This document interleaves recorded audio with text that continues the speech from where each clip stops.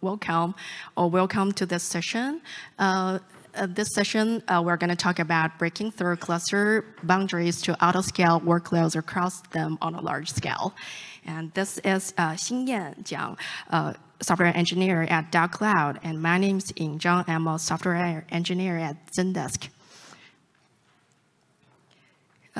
We're going to cover the HPA pod autoscaling and the benefit of autoscaling across clusters, multi-clusters, and introduce to Karmada and the Karmada's features about federated HPA and crown federated HPA.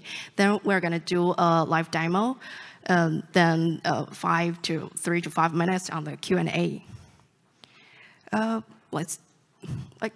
I'm assuming that everyone is familiar with HPA, but let me refresh. So HPA, the horizontal pod autoscaling, is a mechanism for automatically scaling the number of pod replicas in Kubernetes cluster so that it dynamically scale an application based on the current metrics.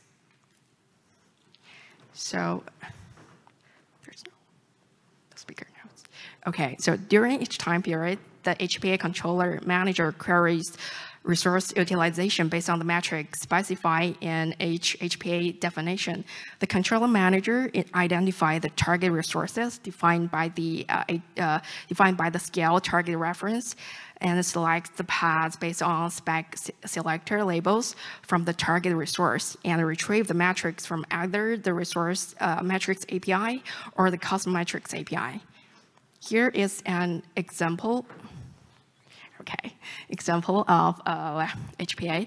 So you can see that the number of the replicas of this PHP Apache deployments, the number of replicas will be increased or decreased to maintain the average of 50% of CPU utilization, which means the number of the replicas will be scaled up or scaled down if the average CPU utilization is above or below 50%. The HPA works perfect in a single cluster. When we're thinking about like multi-clusters, how can we handle autoscaling across clusters? So here lists a bunch of benefits, and we can have a unified management of autoscaling operations across clusters that can reduce the operation redundant and also break through the resource limitation of a single clusters. For example, there are massive requests coming through in a short period of time, and we run out of, for example, the instance. And also, to meet different scenarios, we would like to have a various strategies that can scale the workload across multiple clusters, not only by the cluster name.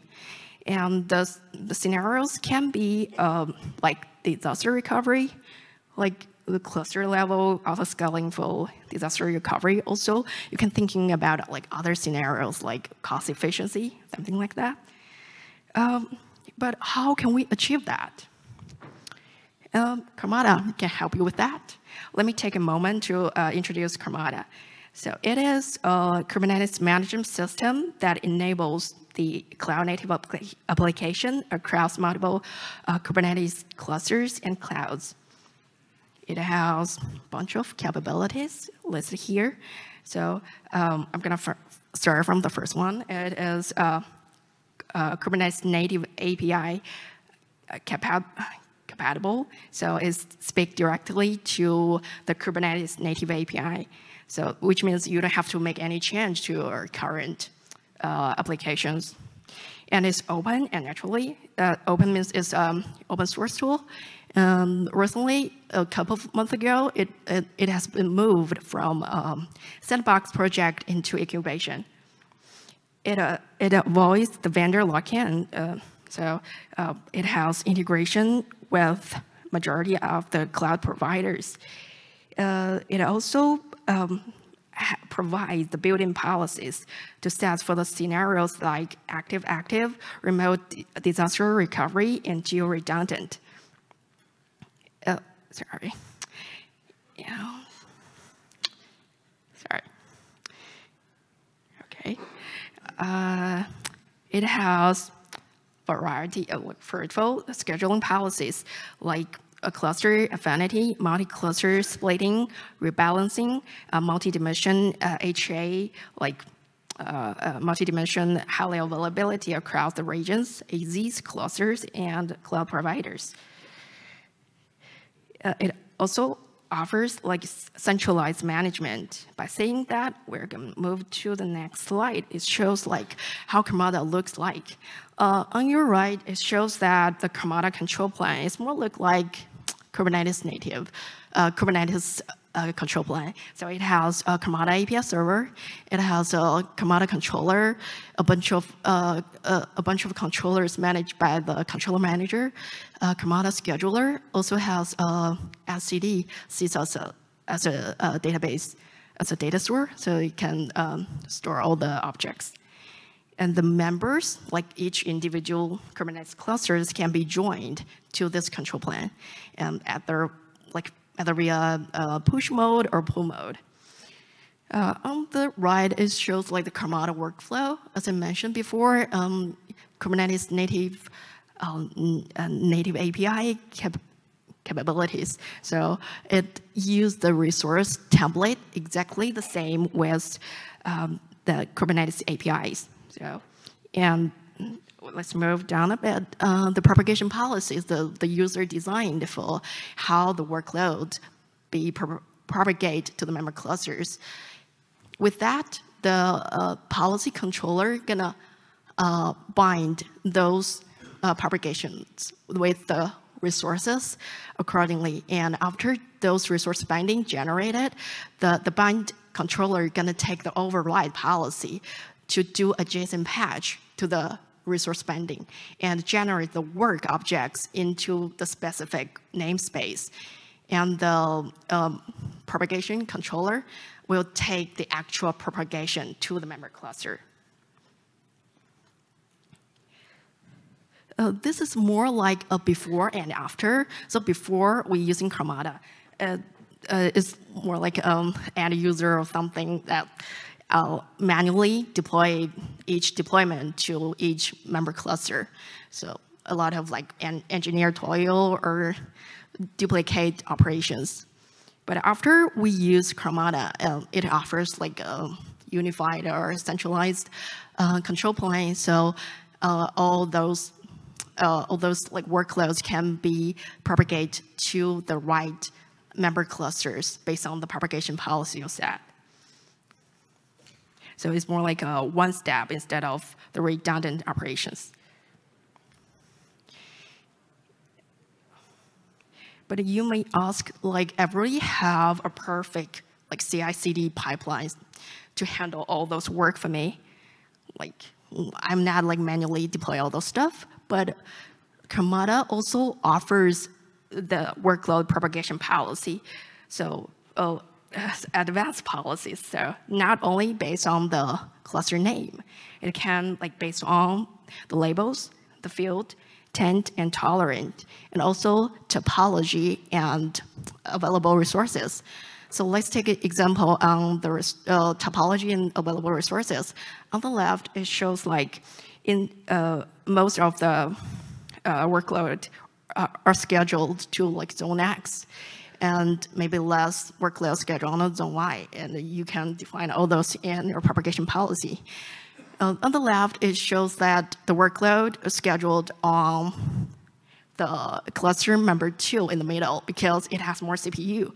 So it kind of makes sense, right? We have instance, reserved instance, like in AWS, we have a reserved instance, and we want to take full usage of those instances. So we schedule more workload there. And for those like less CPUs available in the cluster member 1 and cluster member 3, we just schedule less workload. It's more cost efficiency. And I've been talking a lot about propagation policy. How does it look like? This is an example. It shows like how we propagate the Nginx deployment. You can see there is a cluster affinity, and it's defined like this deployment going to be propagated to cluster member 1 and cluster member 2 with the propagation, with the replica division reference as weighted, the last 2 lines over there. So it can be like static divided, like we just have static members like 1 or 2. It also offers like dynamic weighted, so you can define it like based on the available resources. There is, under that, the last line is a replica scheduling type. There are currently 2 types available. One is duplicated, the other one is divided. In the demo, we're gonna use the divided. But duplicated, you can thinking about when you're doing a blue-green migration and things like that. During the migration, you wanna have the workloads existing on both clusters. And I don't think I covered all those policies. There's a URL at the bottom that you can visit to the Karmada website. There's more detailed information there. The other scenario I would like to mention is the cross-cluster application failover. On the right, so there are 3 member clusters registered to the control plane, and one of them like is in trouble. Like maybe the API connection, like cut off, or like something you can imagine, like all of a sudden the member 1 is unavailable, it's not ready, and it will be detected by the cluster controller with the discovery failure, and the workload on the member 1 will be automatically scheduled to the other available clusters. So it's gracefully and migrate, ensure uninterrupted service. All right, I've already covered the first topics, and then I'm going to hand over to XingYan, and he will walk you through the Karmada features, federated HPA, and the Crown federated HPA. Okay, thank you, Ying. And let's begin. As we well know, when we want to use a resource in Kubernetes, we should first look at the API definition of that resource. So now I will introduce federated HPA. As you can see, the federated HPA is consistent with the Kubernetes native HPA. For example, the spec field is very similar to the Kubernetes native HPA. They both have fields such as min replicas, max replicas, matrix behavior, and so on. So you can also see that the matrix field here reference the fields of negative HPA. Okay, so how can we use federated HPA? Let's take a close look at how to migrate. As I described earlier, the federated HPA is very similar to the native HPA. So if you have any experience using negative HPA, you can easily work with federated HPA as well. For example, on the left is negative HPA, on the right is federated HPA. You can see that the 2 examples only differ in API version and count. Therefore, you don't need to make any change to your existing HPA spec field. Okay. This is very important. So let's see how it works. The Karmada, the federated HPA controller on the control plane obtain metrics of the deployment through the Karmada metrics adapter, and dynamically scales the number of replicas of deployments. And then Karmada scheduler will schedule this newly added replicas to different member clusters. For example, member 1 and member 2. Based on the scheduling policies specified by the user in the propagation policies. Ying has already introduced a propagation policy. So this enables cross-cluster auto-scaling. Okay.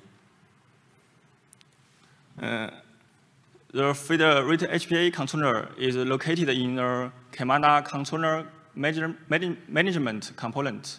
It queries metrics from Karmada API server and scales replicas of deployments accordingly. And then Karmada API server queries Karmada metrics adapter. And then the Karmada metrics adapter queries the member metrics queries the metrics server of member clusters to obtain metrics or customer metrics, and then aggregates them, and finally returns them to Karmada API server. So you can see that the federated HPA emulates the mechanism of negative HPA. Okay. With the latest version of Karmada releasing, there is a new API, Chrome Federated HPA. It is primarily used for scenario like, if there is a traffic spike every day at 19 a.m., I would like to proactively scale up the related servers ahead of time, for example, 13 minutes before, to handle a peak load and ensure uninterrupted availability. Okay, another scenario like to schedule database migration jobs on weekends. Okay, in general, Chrome Federated HPA is used for regular auto-scaling actions. It can scale workloads not have a scale sub-resource or federated HPA. And let's take a look at the two examples of Chrome Federated HPA. On the left, we have an example of schedule scaling for federated HPA. It includes a schedule field for writing Chrome table expressions and a target mean replicas field.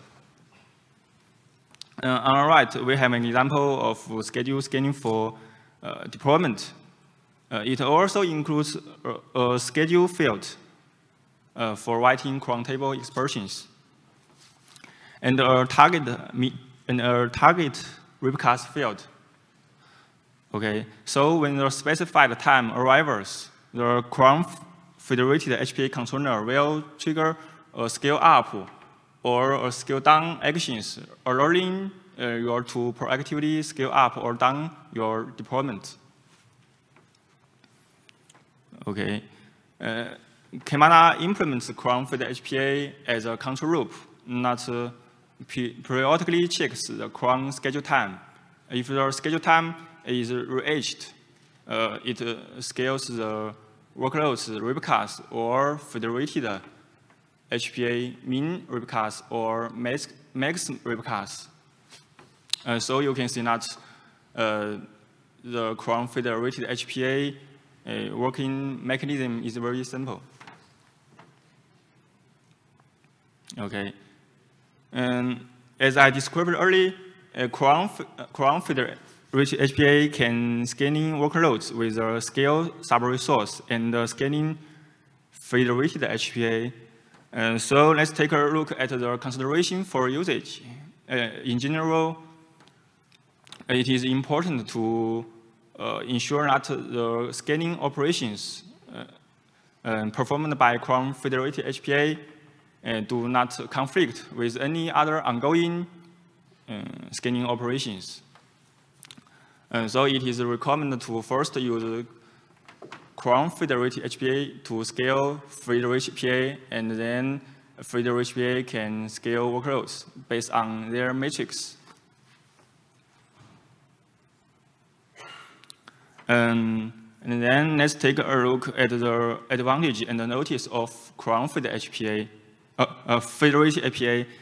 Advantages: the API and the Kubernetes native HPA are almost identical, with the same user experience and low migration cost. Notice, federated API is a type of the central. Oh. Okay. Oh.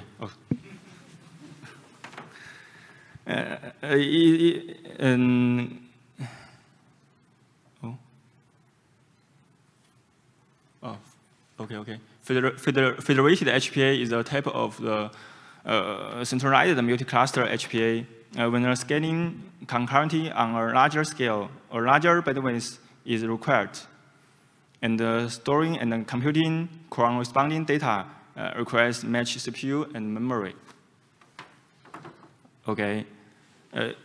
In the face of some shortcomings of federated HPA, the Karmada community is exploring a new API, distributed HPA, which introduces an agent in member clusters.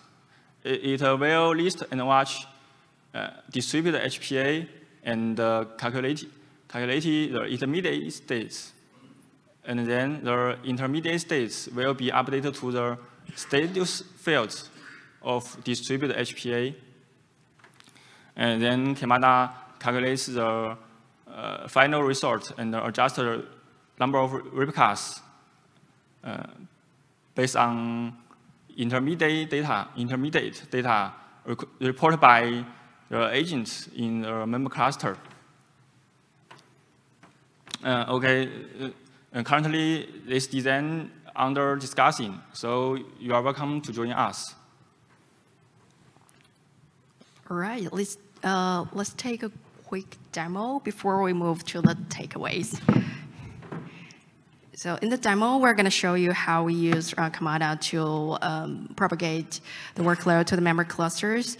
We're going to have 3 Kubernetes clusters in local. One going to be the host where the Karmada control plane going to lives. So this on the right terminal. Right terminals, and these are 2 separate individual Kubernetes cluster will be joined as member cluster. But currently,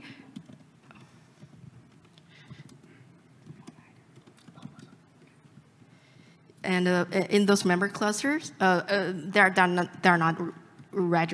not joined yet, but as a pre-request, the metric server has been deployed to those member clusters. We have set up the Karmada on the Kubernetes cluster. All right, let's do the join. Using Karmada CTL, you can see both member cluster have been joined to Karmada successfully, and when are gonna get the cluster, it can show that the status of those clusters. They are ready, which means they're ready to be propagated. And then we're gonna deploy a simple Nginx application. So you can see the replica set to 2, and then we apply this deployment to Karmada. Create it. But I would like to, if you wanted to get the pod for the Nginx. Yeah. But there's no workload on the control plane or either of the member cluster because we don't have the propagation policy set up. And after we,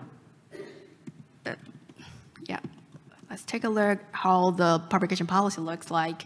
It has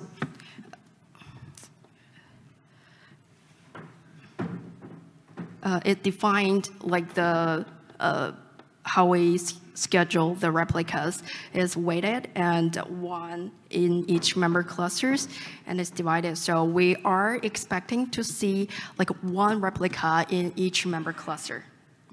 Let's apply this, and you can see on the right there are replicas.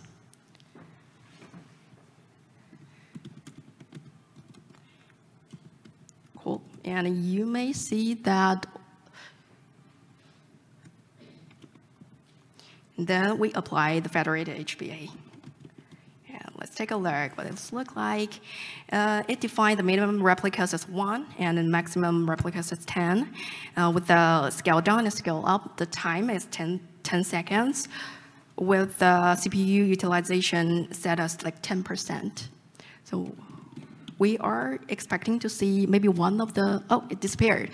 Maybe one of the replica disappeared because there's no like load, actual load or traffic into this Nginx application.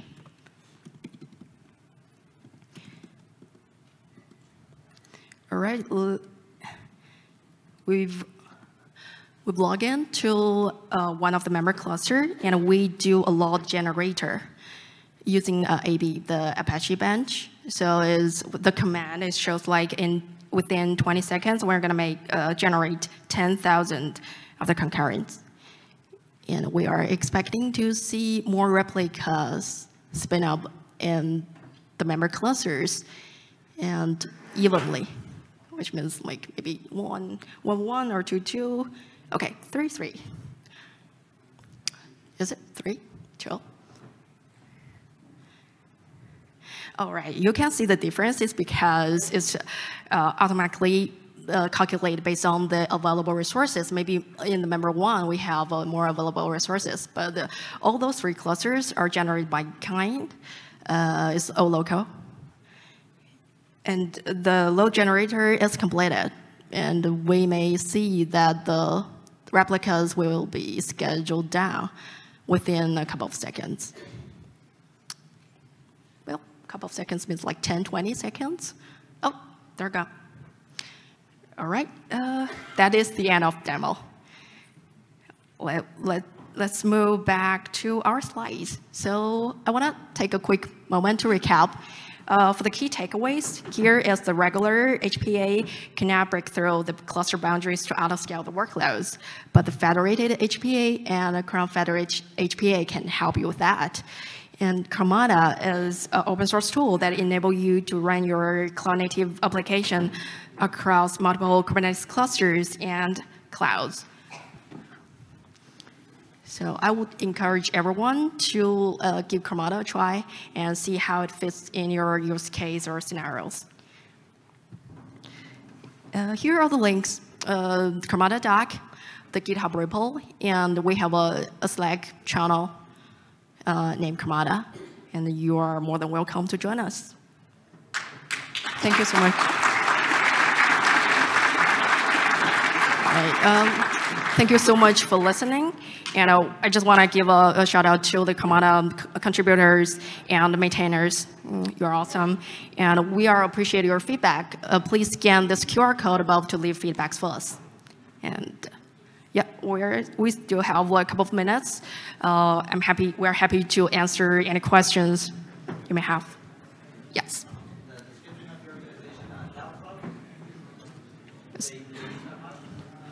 Oh, the question was, so the DaoCloud is currently using Karmada.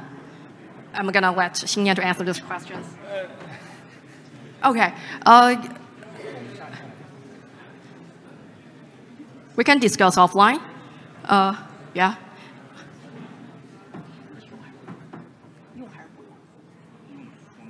A short answer is yes. Yeah, I got this correct answer. Yeah, but we can discuss the more details like offline.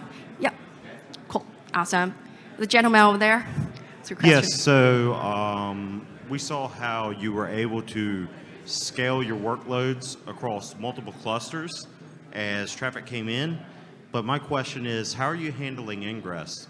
Because once workload scales out to another cluster, your ingress endpoint is still on cluster A, but now you've got a workload running on cluster B, but no traffic's necessarily going to that. So how are you handling that problem with Karmada? So if I understand it correctly, the question is when the ingress of a single cluster is coming in, the traffic in, but we've scheduled the workload on the other member cluster. Is that correct? Right, right. And without something like GSOB, I mean, I'm wondering how that effectively scales across multiple clusters. Can you answer those questions? It's more like underlying like networking setting up. Right, right. I mean, Yeah, there has to be like a networking part to it. Okay, so as far as I know, the underlying network, the best practice is to using Submariner. So all those clusters, all the underlying, all those member clusters are using Submariner, so they can be like talk to each other and handling the traffic across the cluster. That's more like assumption of that.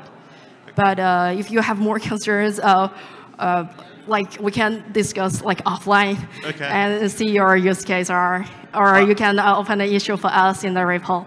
Yeah, I'll hit you all up in the chat, Slack room. Thanks. Okay, thank you. Oh, the next gentleman. So in your examples, you're using the default namespace. Yes. If we have custom namespaces with custom resource quotas and limits and policies, do we have to create that namespace with all of our resource quotas and everything across all the clusters? Or do we do that at your top level Karmada and it just creates that namespace across all the clusters? I got you. If I understand correctly, your question is when we're using Karmada, how it generates the namespace in the control plan. Is that yes, in the control plan? Yes. When we deploy when we do apply the deployment, it will generate a default namespace in the Karmada control plan. And after we apply the propagation policy, it will generate the specified namespace in the control plane, like starting with Karmada-ES, and it stored all those work objects. And the format is the Karmada-ES cluster name the namespace that you specify in your YAML file. Gotcha. And it carries over we can all show you in a real everything quick. else are carried across all the next cluster that it propagates to? Yes. Okay. And it will create all the namespace in all those member clusters. I think you can see from there. Gotcha. Yeah, okay, yeah. That clears We it up. should show that in our demo, right? Yeah. Okay, thank you. Okay, cool. I hope you answer your questions. Thank you. Thank you for your question. Yes? I have one question related to the... Sorry, I cannot hear you. Hello. I have one question related to federated HPA. Does it supports external metrics like Datadog or any other Prometheus metrics? Sorry, I still didn't hear you. The federated HPA, does it support external metrics other than external the metrics? Yeah, right. I think we offer external metrics. It will be a Prometheus.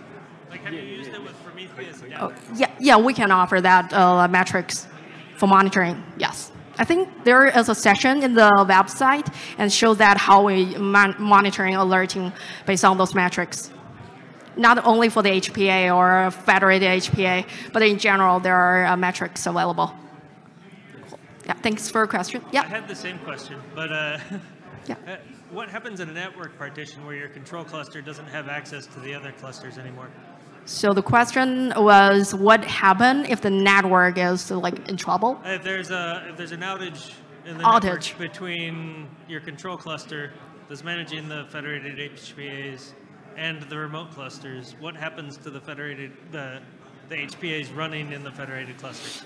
Oh, the question was, what if like one of the member cluster lost a connection? What if the control cluster can't talk to the remote clusters? Oh, I gotcha. So the question was, sorry about that. The question was about how we handle if the Karmada control plane is unavailable. So. If the control plane can't connect to the remote clusters, they're happily doing their thing. The remote clusters are working. Yes. But the control plane can no longer talk to them.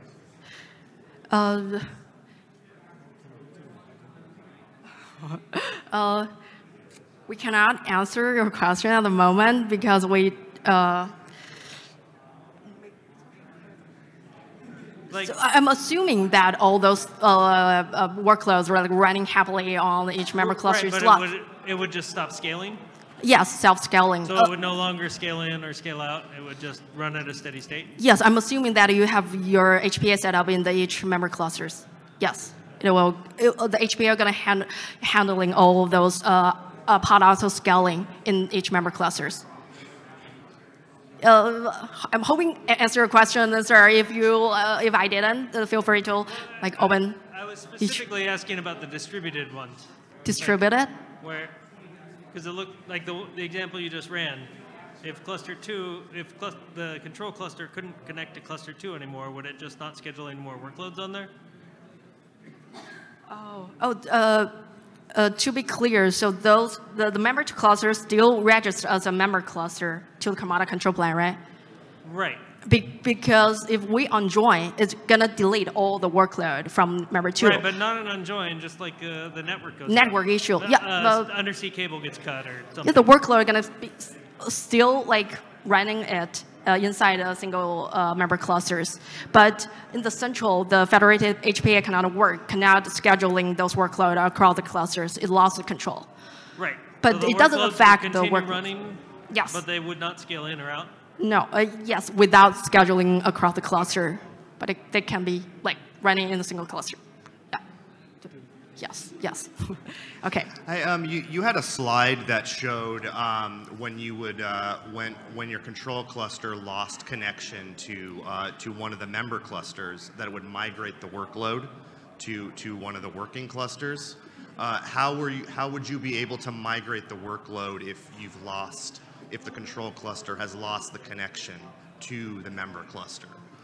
Okay. The question is, there is a slide showing that we lost the connectivity between the, but to be clear, it's not a connection between the control plane to each of the member clusters, just only one of the member clusters. One of them, and yes, it showed you would migrate that workload to a new cluster.